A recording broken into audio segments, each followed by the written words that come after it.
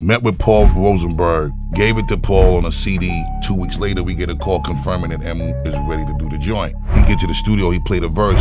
M is rhyming for like 42 bars on a verse, and my 2/16s was on the song, and I'm looking at it like, nah, this ain't gonna work. So I ended up turning my 2/16s, I just scrapped that because it didn't feel like song structure, rap song no more. I'm rhyming on some shit that have a turn up energy and some shit that's gonna bang in the clubs and the radio, and he sounded like he trying to guillotine my whole shit off, my head off my body, so I had to change my approach.